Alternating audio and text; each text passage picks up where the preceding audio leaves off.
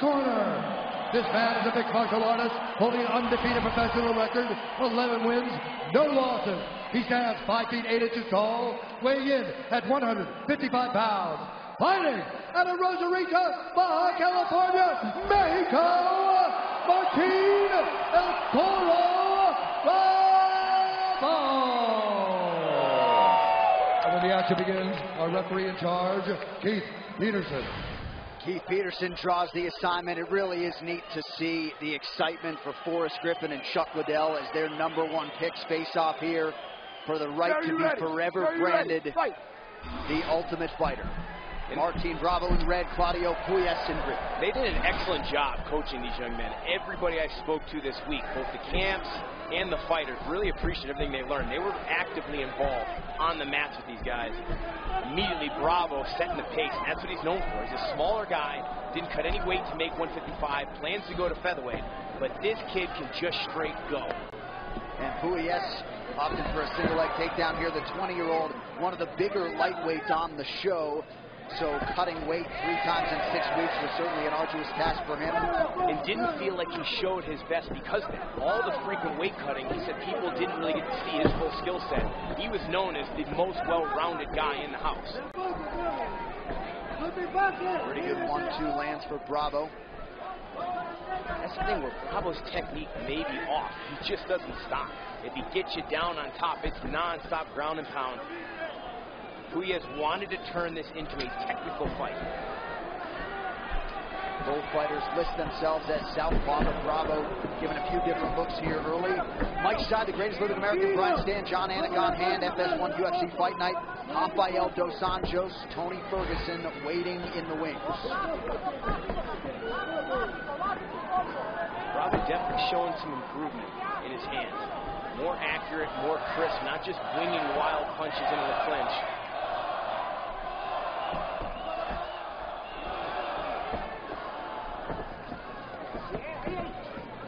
Puelles makes that walk, has the look of a silent assassin. And, you know, maybe being just 20 years old can work in your favor. You don't perseverate over all the little details that come along with competing in mixed martial arts. Absolutely, but he did come in really confident. Felt he was much better everywhere, and could be getting stunned here a little bit as he's getting some shots from Bravo. Yeah, he put on the poker face, but that right hand did some damage to Claudio Puelles. He's ate another solid left, and Puelles knows. I mean, everybody in the house knew about the cardio of Martin Bravo. We're at altitude. This kid's been here for 2 months, rented a house to train here, brought most of his gym from Tijuana here to train with him. Puelles going to get busted up. Bravo having no issues finding the range early. Excellent entry to the single leg. Lifts it high. Boy, good balance by Bravo. Real, raw, and unfiltered. UFC presents an all-new podcast, UFC Unfiltered, with Jim Norton and Matt Serra. Catch new episodes every Tuesday and Thursday. Visit UFC.com for more information. Boy, and this is funny, seeing Chuck and Forrest sit next to each other octagon side. They're both kind of going through the motions, what they want their guy to do. And again, excellent single leg there. Puelles gets the finish. Let's see if he can hold him down. Excellent job transitioning, looking to take the back now. Bravo's using the fence as his friend, though. Scraping his back against it to keep Puelles from taking his back. Nice work there from Bravo. Bravo, Brazilian Jiu-Jitsu blue belt. Both guys have some submission wins to their credit. 5 for Bravo, 4 for Puelles. Bravo doing a nice job attacking the body there.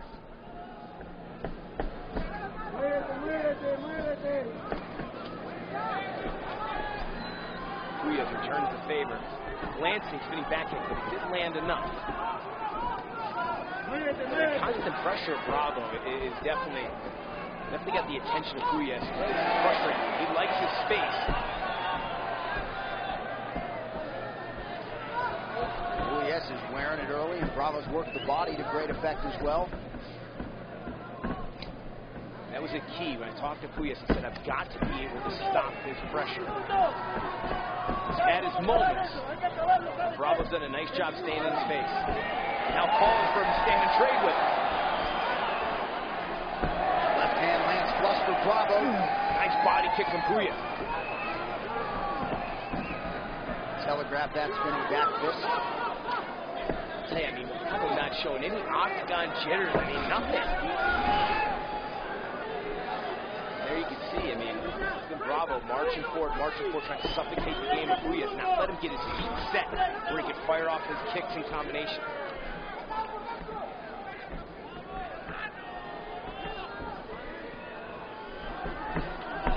Final seconds here of round one. We do have a sudden victory round in place in the event that we need it. Bravo trying to take that out of the equation.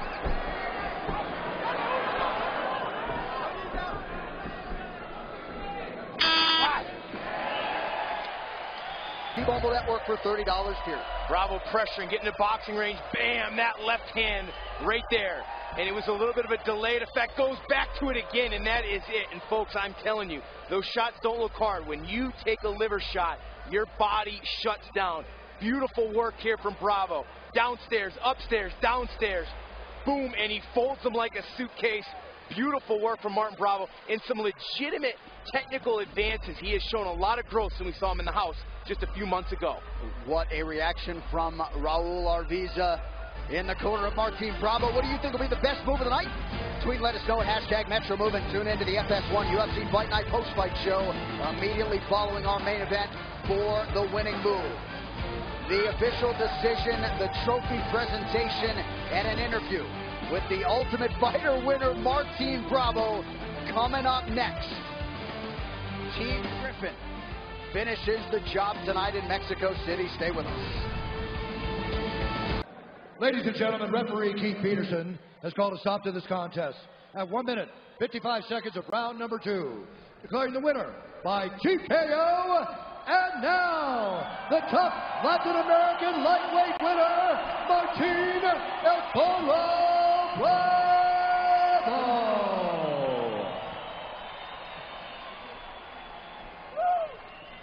Congratulations, Martin Bravo. You are the Ultimate Fighter Latin America Season 3 winner. You win the 6-figure UFC contract.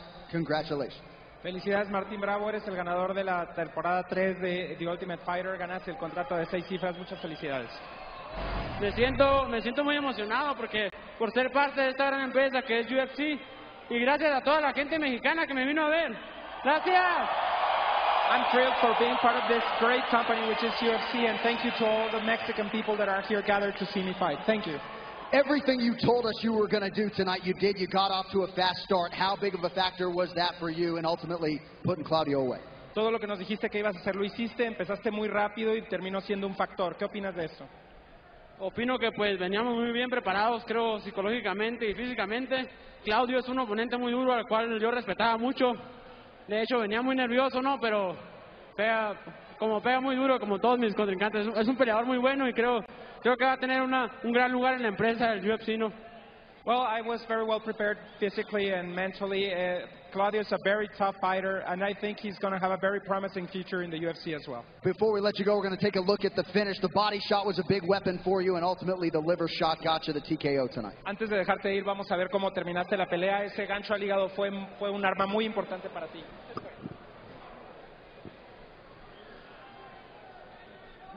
Sí, eso es un gancho que estuve practicando mucho y pues se dio el gancho, pues salió el knockout, ¿no? That's a move that I was practicing for a long time. I saw the opening and I took it, and that's the result. You put on a show tonight. Go celebrate. Mexico City, there he is, the Ultimate Fighter winner, Martin Bravo. Right, force. A lot of people this week here said he was too small to beat Puelles. When I spoke to Forrest Griffin, Forrest actually said, I was the perfect coach for this kid. They really gelled. And his style, Forrest really felt like he was able to influence him. There you can see the relationship they have as he jumped the fence to come give him a big hug. But I'll tell you what, Entram Gym in Tijuana has put itself on the map as we continue to get more and more talent out of Mexico, which has been a great spot for combat athletes for years. All right, coming up next, one of the most talked about fights on the card tonight. Mexico City, kind to Ricardo Lamas the last time he fought here. We will see if the former world title challenger can kickstart another run to contention. He'll need a win tonight to do it against that man, Charles Oliveira, the 9-time UFC bonus winner. Well, he missed weight on Friday. He will look to make amends straight ahead as UFC Fight Night from Mexico City, Mexico.